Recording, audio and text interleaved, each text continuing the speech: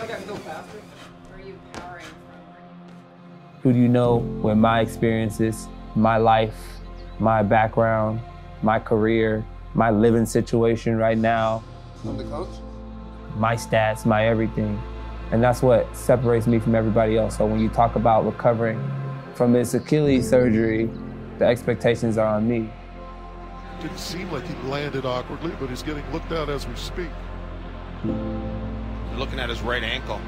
And he's not putting any pressure on that leg. They're carried off by John Bowen, the D-line coach.